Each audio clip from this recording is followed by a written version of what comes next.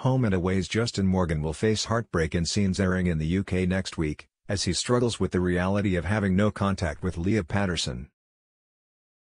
Justin confides in Leah's nephew, Theo Poulos, that he's really missing his partner while she's away at a clinic receiving support for her mental health, after she threatened Justin with a knife.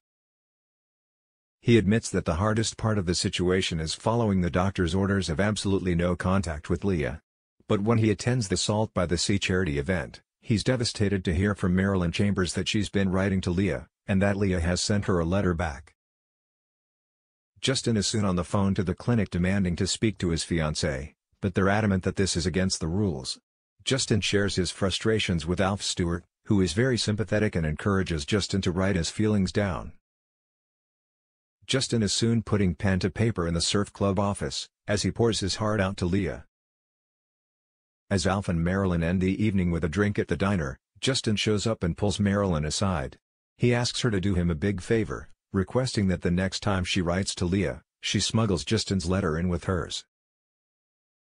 Marilyn clearly feels uncomfortable with the request, but desperate Justin pleads his case, making it clear that he needs to make contact with Leah. Justin brings Theo up to speed on the situation. Theo questions his actions, pointing out that it's against the doctor's orders for him and Leah to be in contact. Marilyn soon makes it clear that she shares Theo's opinion and she wants to honor the rules set by Leah's care team. As a result, she won't help deliver Justin's letter.